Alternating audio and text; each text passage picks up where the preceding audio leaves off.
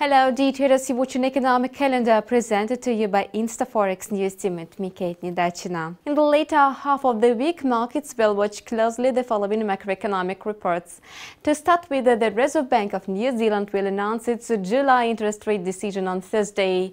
Most analysts anticipate the regulator would further raise its refinancing rate up to 3.5%. At its previous meeting, the central bank lifted its benchmark interest rate by 0.25% to 3.25%. This was the third consecutive raise of the interest rates by the regulator amid improving economic conditions, particularly thanks to growing immigration.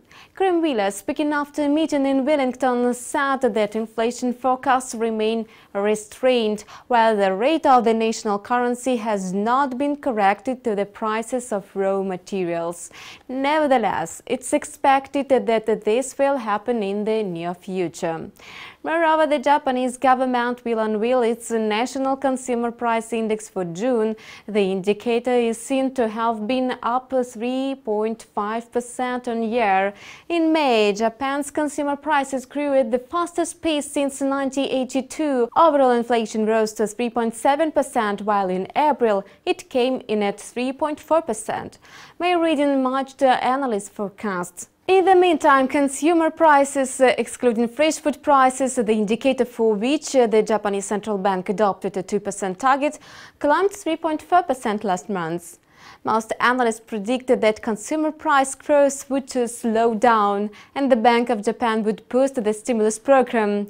Currently, the Bank of Japan outlook suggests a 1.3% rise in consumer prices, excluding fresh food prices, this fiscal year, and a 1.9% increase next year.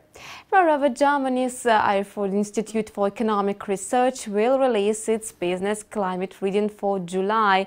The index is seen at 109.6. Thus, according to the forecast, the reading is expected to be almost unchanged from the previous months, when the indicator posted 109.7. Meanwhile, that was a considerable decline in business confidence compared with May and experts' anticipations. In June, the indicator fell from the level of 110.4 registered in May. Economists had expected the reading of 110.3.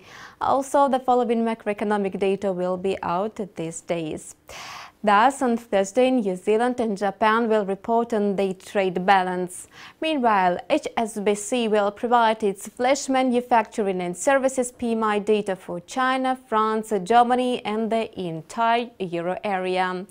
In addition, the United Kingdom Office for National Statistics is to publish its data on the volume of retail sales. The US will release its unemployment claims and a new home sales report. On Friday, Great Britain will publish its preliminary GDP figures and the US will unveil its durable goods orders data. It was Economic Calendar on InstаФорекс TV channel. Have a nice trading.